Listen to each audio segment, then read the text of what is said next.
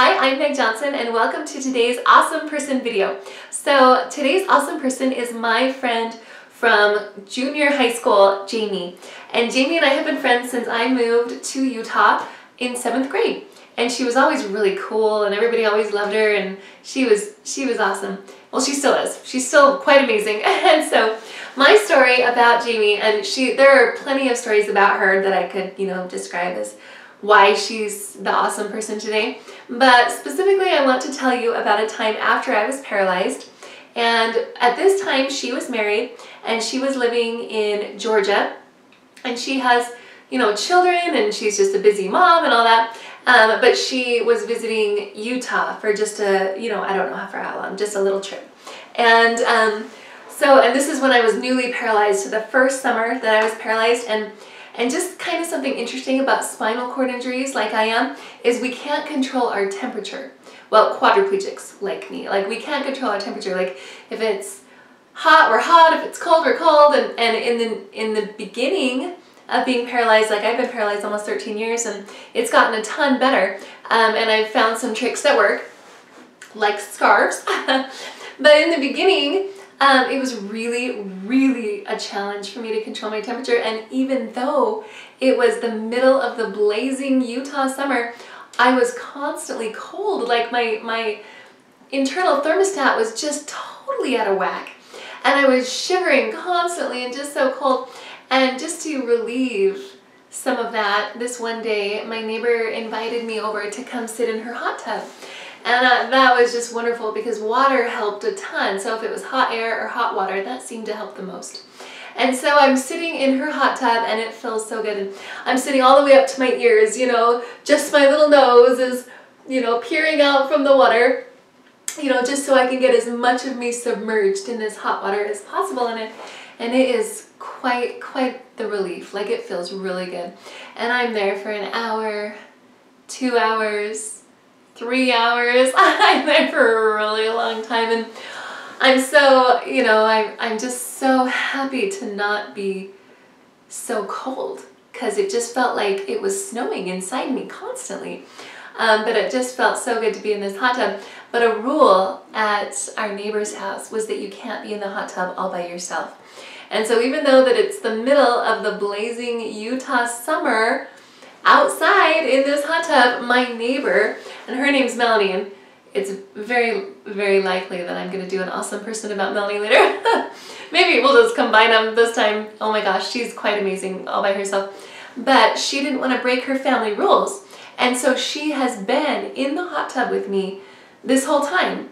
1 hour, 2 hours, 3 hours. But she doesn't have a problem with her temperature. She's just normal. And if it's hot outside, she gets, she just gets hot, because her body can regulate itself, but she can feel the heat and she can feel the cold. And she's just a normal person. But she's been in the hot tub with me this whole time and she is not up to her ears. She's not, way down deep like I am. She's holding me and helping me, be stable. But she is as out of the hot tub as she possibly can be. Because it's just so hot. And so about this time, 1, 2, 3 hours later, my friend Jamie comes over to Melanie's house to find me. Jamie grew up in that same neighborhood, so she knows Melanie, and she and I are friends, and so she comes to see me because she knows that I've been paralyzed not too long before, and so she comes over to Melanie's backyard, and she and I are visiting, and Jamie's wearing just a t-shirt and long jeans. That's all she's wearing, t-shirt and long jeans, and some shoes. And she's looking at us, and we're visiting a little bit, and she keeps looking back and forth between me and then Melanie and me and then Melanie. And she says, Melanie, you're like turning bright red like a lobster. You need, let's get out. And Melanie says, oh, I can't. Because our family rule is that you can't be in the hot tub by yourself. You have to have someone with you all the time. And Jamie says, what? Are you sure? You're bright red like a lobster, like it's too hot for you.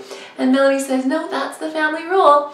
And Jamie says, well, okay. And so Jamie takes off her shoes and steps one leg and the other leg, both legs have pants on at one time, so like into the hot water and sits down and, holds on to me so I can be stabilized. And Melanie doesn't even think twice. She just jumps out of that hot tub and, you know, tries to cool down a little bit because she really is bright red like a lobster. And I'm still, you know, up to my ears, you know, up to my nose in the water, and Jamie is holding on to me now. And Jamie is sitting there with me in the hot tub, in her t-shirt, in her jeans. I mean, I just think, you know, Jamie's just got this, she's like a superhero, you know, with her own little slogan, you know, something's wrong, not for long. Like, you know, she's a problem solver and she's going to do whatever needs to be done at that moment. Poor Melanie probably didn't have time for Jamie to decide, oh, well, I'll just go back to where I'm staying and I'll just go grab my swimsuit, you know. No, Jamie just jumped right in. And I think we can all be an awesome person just like Jamie is. And just jump in with both feet, not even caring what we're wearing, not even caring what that's going to mean for us, but just jumping in with both feet to whatever problem is at hand, whatever problem is before us. This is how we be an awesome person, is we be just like Jamie was. And Melanie also, but this story is about Jamie. We'll do Melanie another time. So thank you so much for watching my awesome person of the day. There's more videos for you to watch if you want to click on some of these. Or if you're not subscribed already, go ahead and subscribe. Come and visit me on my website, www.megjohnsonspeaks.com. And I'd also love to connect with you on Facebook or Instagram, so come and find me there. Those links are down below in the description. So we'll see you next time.